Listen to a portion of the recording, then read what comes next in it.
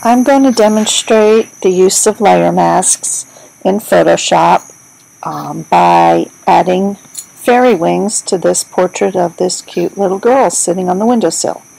So first step is to select the wings we want to use, and I'm going to try these. Okay, these are going really the wrong position for the way she's sitting, but the colors are perfect. I think it'll look really pretty, so I'm just going to select part of the wing just with a really loose lasso selection. Just draw around the part I want and grab it and drag it on top of the image.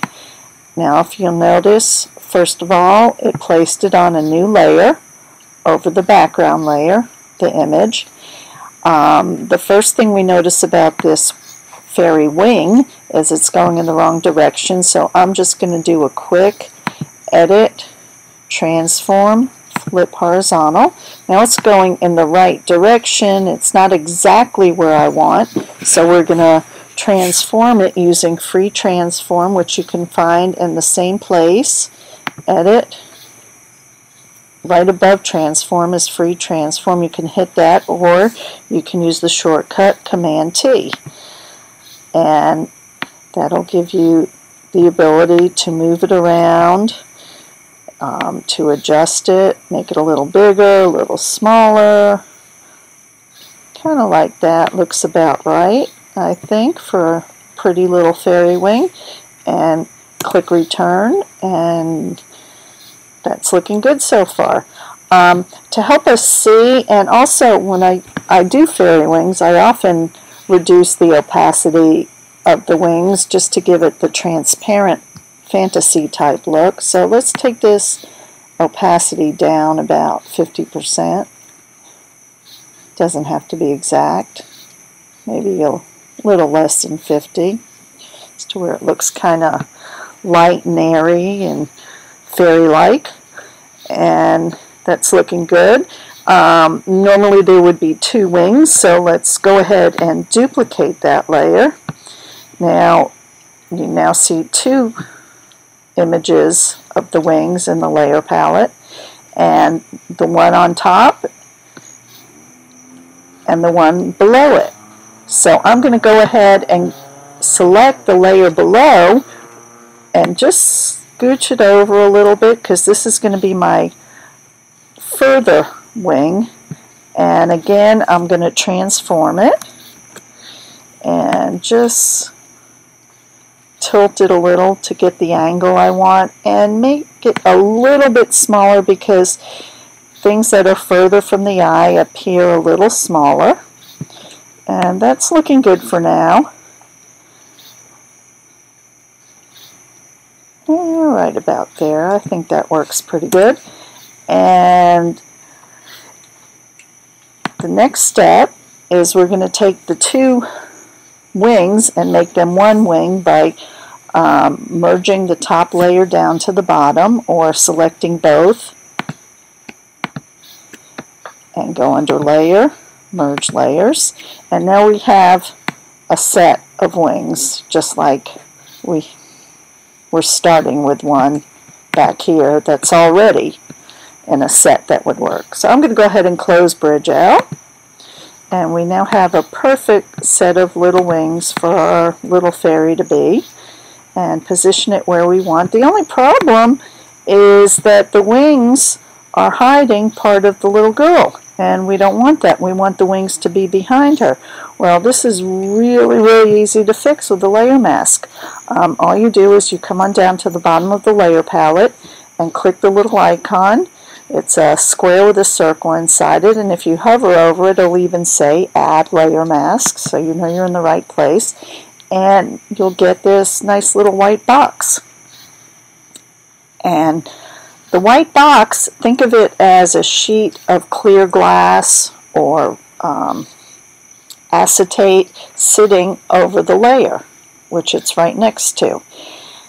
And in the world of layer masks, white reveals and black conceals. So we have this white box revealing everything that's underneath it. And right now it's revealing the wings. Well, we want to concealed the part of the wings here that's hiding the little girl. So all we're going to do is go over and select our paintbrush, and then select the black paint, and with a nice brush we're just going to paint over what we want to conceal. And it's that simple.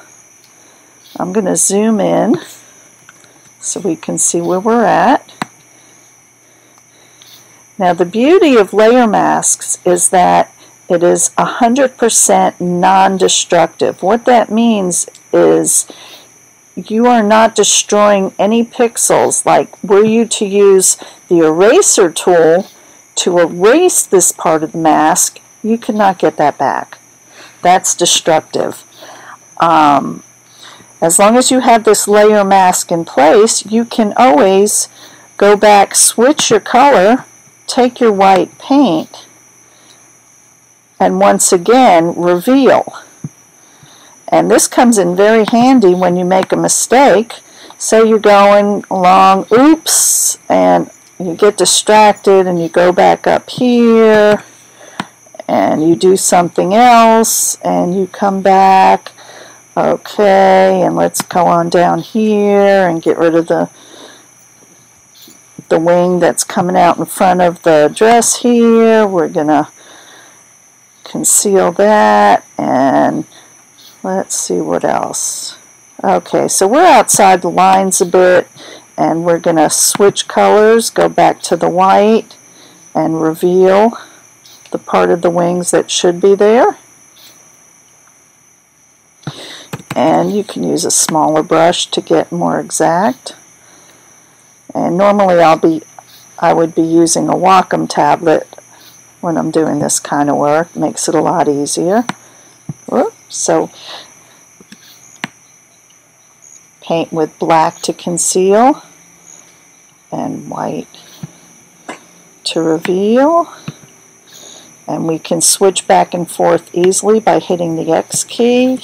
And that, if you notice here, will change our colors to the black and the white. And I'm leaving this mistake here for a reason, because we're going to now come and add something else really quick to make this fairy portrait. And let me open the bridge again, and let's get some fairy dust and just grab some fairy dust and drag it on, and maybe duplicate that. And we have some fairy dust going on, and it's starting to look a little magical, but then I notice, oh, what happened? I've got this oops over here. Well, it's really easy to go back at this point and just take my white brush and reveal back the part of the wings that were concealed by the mistake I made. Very simple. Working with layer masks, lots of fun, real easy. Try it. You won't use the eraser tool ever again.